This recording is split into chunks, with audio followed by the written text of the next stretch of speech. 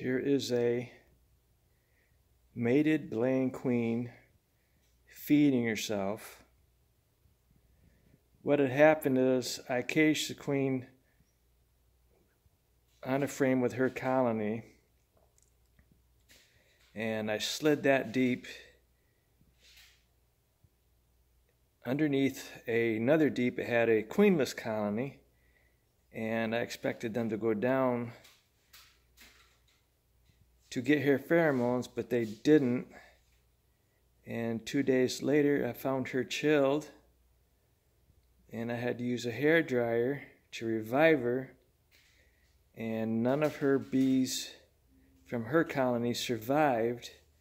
I do believe they were probably killed by the other colony, and I want to make sure she's fed. I don't just want to put her in that colony right away. They may not accept her and they may not feed her, but at least if I feed her before I put her in there in a cage, I will have an idea if they're going to accept her or not. So, okay?